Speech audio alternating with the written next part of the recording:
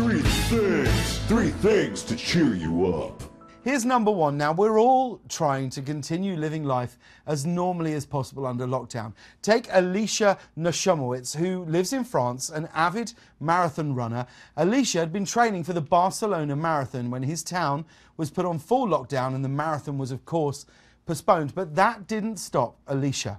He decided to run an entire marathon anyway, all 26.2 miles, on his apartment balcony. He says it took him more than 3,000 trips back and forth and more than 6 hours to complete his balcony marathon.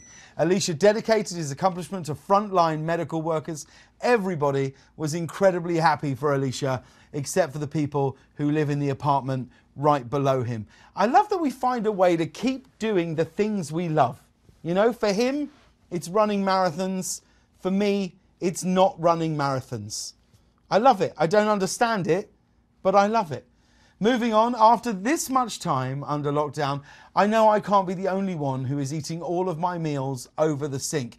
But here's someone who's still putting out cups and saucers for afternoon tea. Meet Kazuhisa Uexa, a 31-year-old performer from Japan, using his skills with a tablecloth to show his appreciation for others.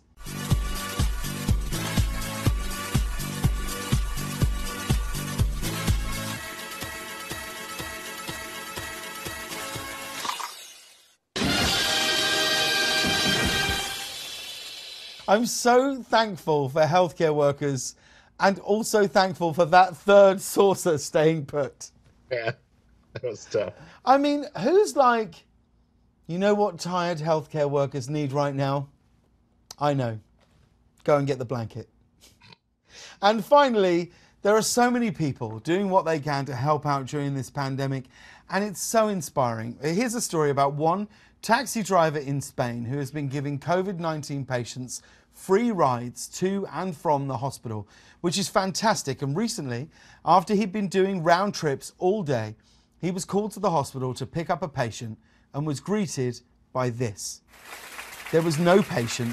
The hospital workers wanted to give him an ovation, and they gave him money towards some of the trips that he's been making for free. What an amazing moment, so beautiful, and such a deserved moment of recognition.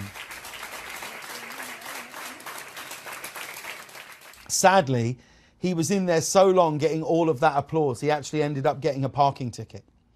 That was 3 things to cheer you up. Three things to cheer you up.